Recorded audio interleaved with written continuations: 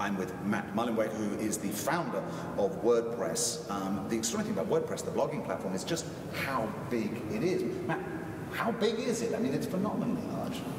We're now up to about 17% of websites in the world are running WordPress. That's incredible. So that's about 1 in 6.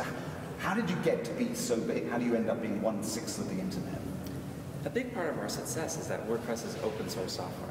So like the Wikipedia, there's not just one company working on it. There's dozens of companies and hundreds of people that work together to make the software.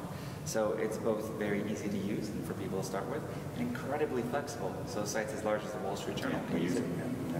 Okay, so you're about to celebrate your 10th anniversary. Well, that's coming up pretty soon. So, you know, the internet's changed dramatically in those 10 years.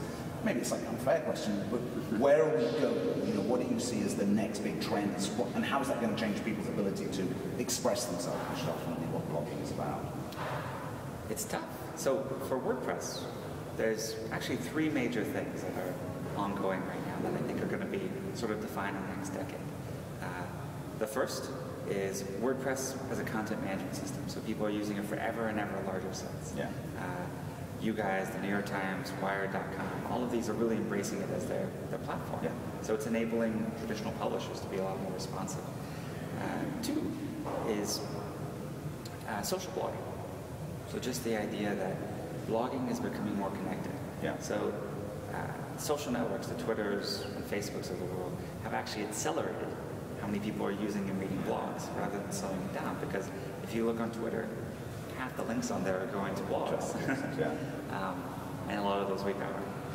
And then finally, it's just reimagining for a touch world. And touch incorporates phones, iPads, and in the future I think all computers will be touch. You really have to think about that experience differently because people are no longer using your software at a desk. Yeah. They're using it on a couch or while walking around. Yeah. And for their own safety, you don't want them to run into a pole. No, that's fine. You need to make the software very easy to use and fast.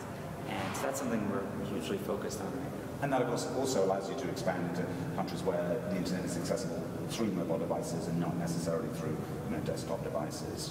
And WordPress is available in 53 languages already, so I hope that we can expand that even more in the coming years. Man, that's absolutely fantastic. Thanks very much indeed for your time. Thank you.